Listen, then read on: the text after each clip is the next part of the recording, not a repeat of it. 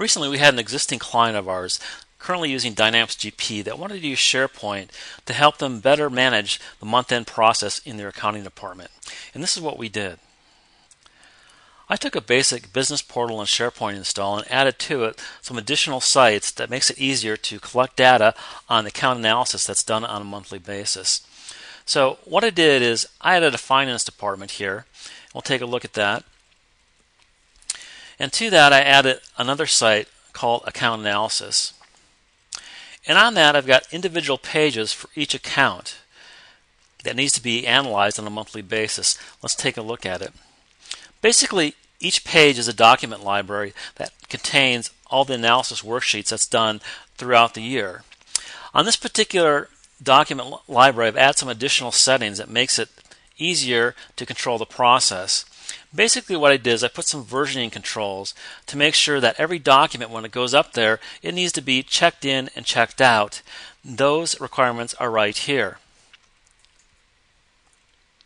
Additionally, I set up some very simple workflow to allow people to track the analysis and the approval of any particular worksheet during a particular month. Let's take a look at it. It's a very simple workflow here. This is basic setup. And here I've got two people that are set up as approvers. And down here a little ways you can see I've got some information about notification to other users and notification within the system. Let's go back to the document library. Here you can see I've got individual worksheets. This one happens to be checked out. And I've got a Word document up here to provide some additional direction for account analysis. So let's look at an example. Say I'm doing a May analysis here and I'm done with my analysis. I want to upload it to SharePoint. It's easy to do. I'm going to save it up to SharePoint.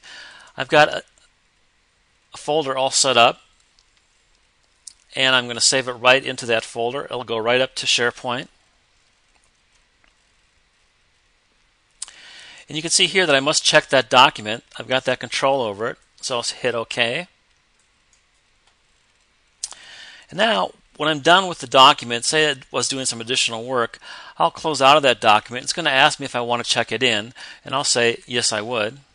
I can add comments to it.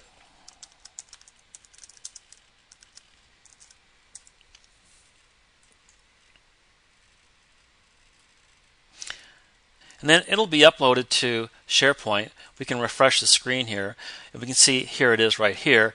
If I wanted to, I could add some additional workflow to this. So I want to add the analysis approval workflow that I had set up earlier. So here's the workflow. It looks okay to me, so I'm going to start the workflow on that. The workflow engine will start off, and we'll start seeing some notifications about that workflow.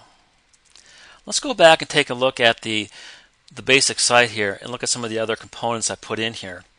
One thing I did is I add down at the bottom here, I add an Excel services spreadsheet so that people can keep track of which accounts in which months have already been approved.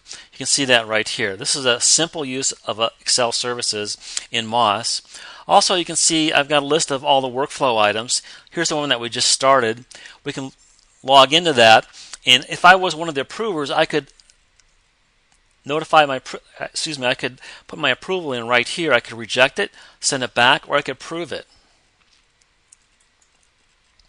Also, what I did in this case is I looked at the account maintenance form in Dynamics, and what I did is I used Extender to set up a simple link to the SharePoint site. So here's the cash account here. If I go up to Additional, this is my Extender window.